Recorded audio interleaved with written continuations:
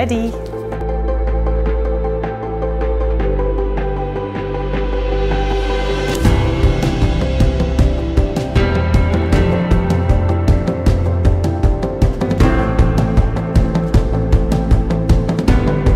So my next guest is... So Morten, Petersen, good afternoon and welcome to the EHI. Thank you for your time. Really happy that you could be with me today. Little presentation. You're a member of the European Parliament since 2014, so on your second mandate, so quite a senior guy already in the European Parliament.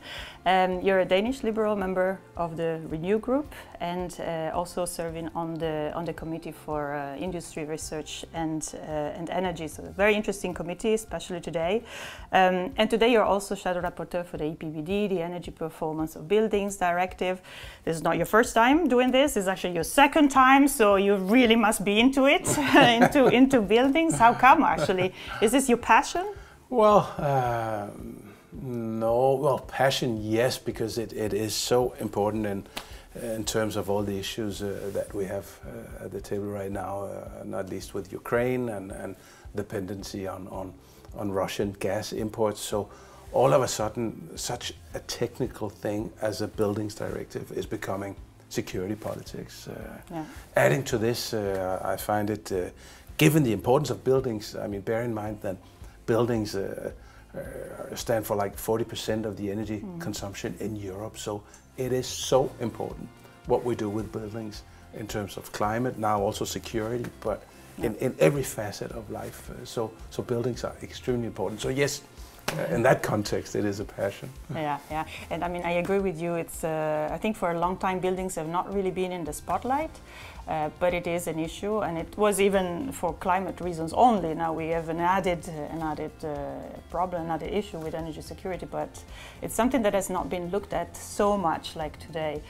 But it has become certainly a very important issue. And I think for us, looking at it also from the side of the heating, let's say, dimension of buildings, we really see that there is a lot to do.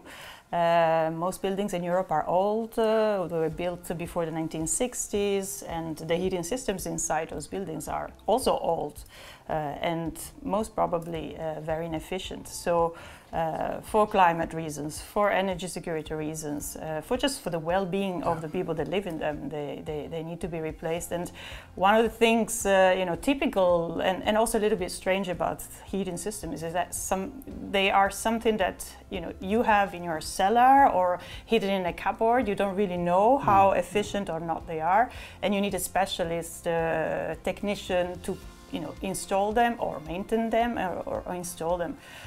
So when you actually want to buy a new one, then you need the advice of a professional that does it. And I think what we are seeing today is that with the acceleration that we need to have in order to replace those old systems, we need more and more installers. And I know that this is an issue also for you. You've worked on this, or you're raising this also within the legislation. How do you see, how big is this problem actually? But absolutely, it is a huge issue, and the impression I get speaking to colleagues from all over Europe is that it is a problem in all member states. I mean, the lack of qualified workforce in this context is a real impediment in terms of the renovation and upgrading in terms of energy efficiency in our building stock. So it is a real issue. I mean, obviously, patterns would change somewhat depending on what country you're in, but overall, big picture, it is really a big issue. And it's not only related to buildings, it's also related to all other aspects of the green transition. Right. So we really have an issue in terms of workforce on having enough skilled people out there to help us out, basically. But isn't this also an opportunity, actually? Because, of course, a shortage of skills and unemployment in a lot of member states, it's not the typical of one country. Also, there is an opportunity to attract new people into this profession. After all, these are good jobs, there are local jobs, they pay well, and they have a long-term view. How do we attract new people to this profession? That's a big question, probably. Just to give you an example from my own country, Denmark, where we, and I was not aware of this until recently, but in Denmark you would have technicians that were specialized in heating or cooling, not both. even though there are big overlap in terms of technologies and applications and uses. So this is just a tiny example from my own country, and I would bet that you'd have similar examples all over. So it's quite complex because it also feeds into issues and questions like traditions and culture and how have you developed your educational system. But you're absolutely right. There are tremendous opportunities in this sector.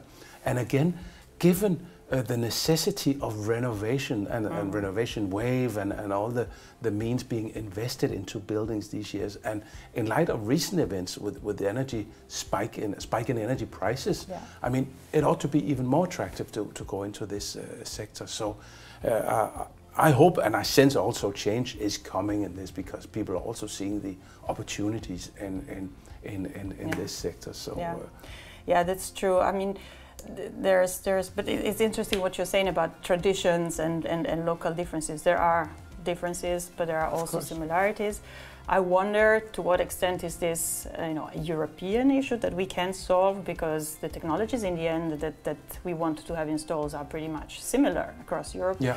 And or is this only a member state? If you want to get into the policy making, is it only member states, national governments that have to do something?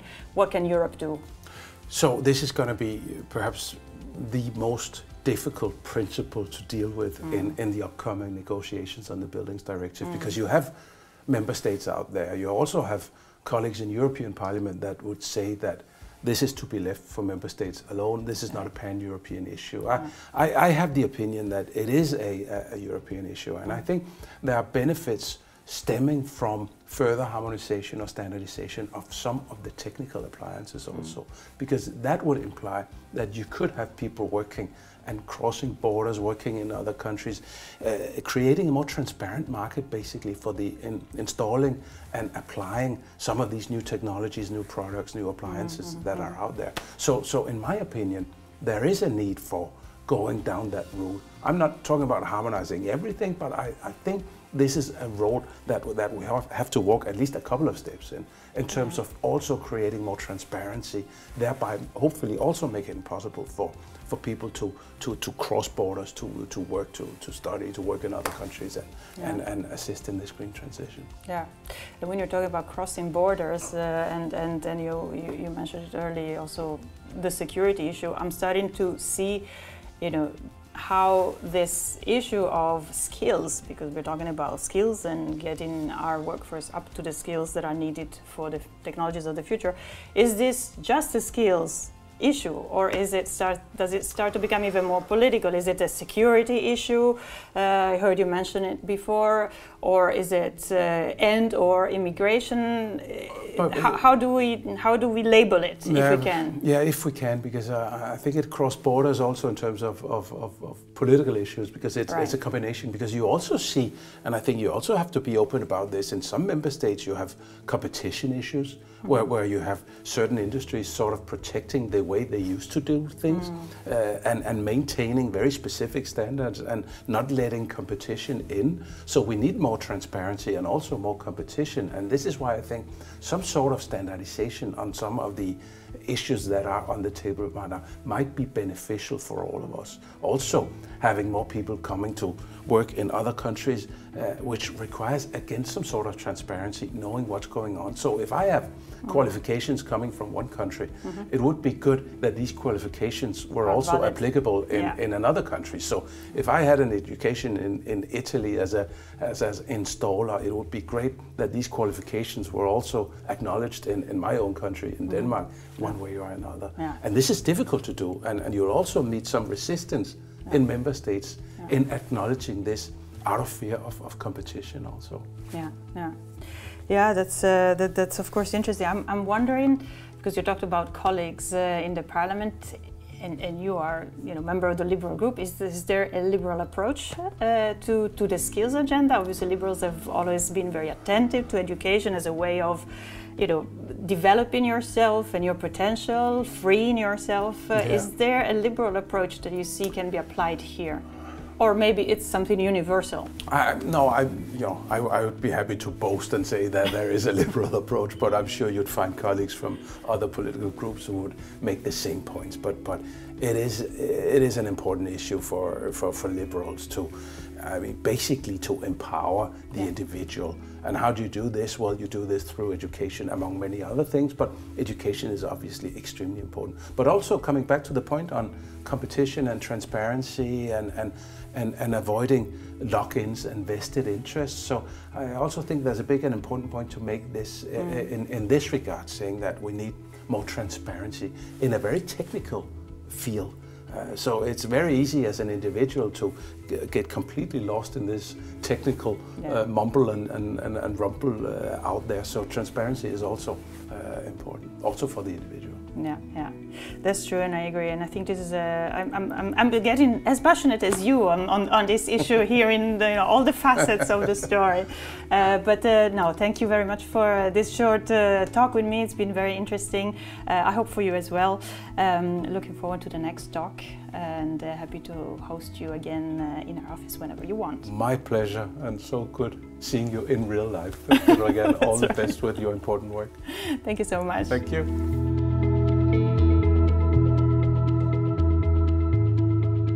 Are you having other guests apart from me? I might have other guests, but probably not as good as you. Thank you.